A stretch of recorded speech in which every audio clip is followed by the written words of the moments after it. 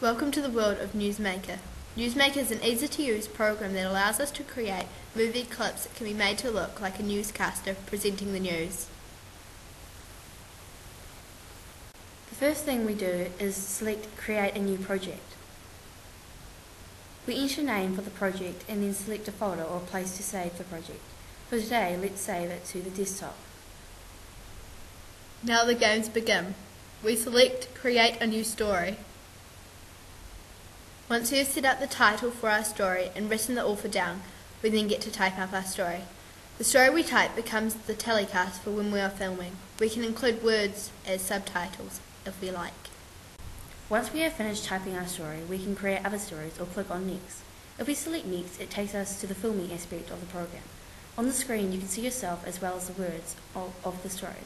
If you push record, a green bar will move down the story page to show which parts you say. The speed can be adjusted.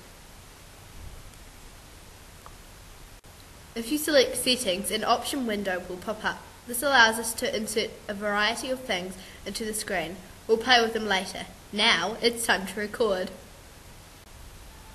After recording, we select Next. This takes us to the video editing mode.